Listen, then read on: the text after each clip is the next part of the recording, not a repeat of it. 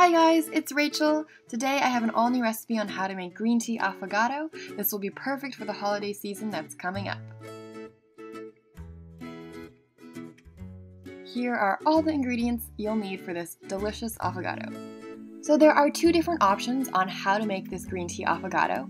If you're looking for a more organic and natural way, go ahead and use real green tea in a tea bag. If you want to be slightly unhealthier like me, go ahead and use artificial green tea mix. I think it looks better just because it's more green and it also tastes a little bit sweeter, which I like. So I prepared two different kinds of matcha tea. So I used a milk version and just a straight up matcha booster. And once you've prepared your tea, just mix it with hot water or whatever the directions say. Go ahead and whip up half a cup of heavy cream.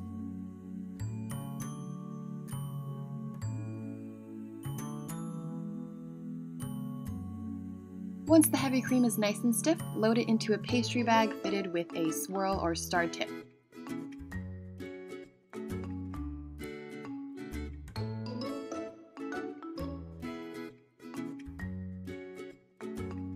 Okay, so now here's the fun part. First, I am going to load up some of that straight dark green matcha tea booster into the bottom of my ice cream sundae. And because I don't have vanilla ice cream at home, I'm just using pistachio ice cream, which works just as well. So now I'm adding about 2 scoops of the ice cream into the sundae bowl.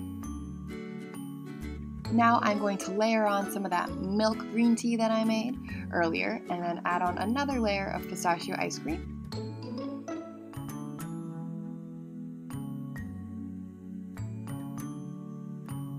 And finally, I'm going to drizzle some of that green tea matcha booster on the top of the ice cream.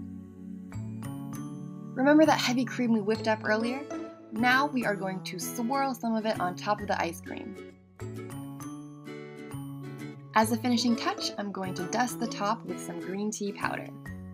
And I found these little green tea snacks in my pantry, so I decided to use it as a little detail or a little decoration for the affogato.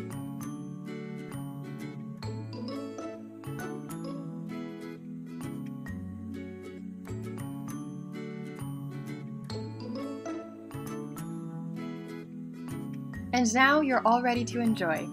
Anyway, I hope you guys enjoyed this video. If you do, make sure to give it a thumbs up and like it down below. And I'll see you next week for an all new video. Bye!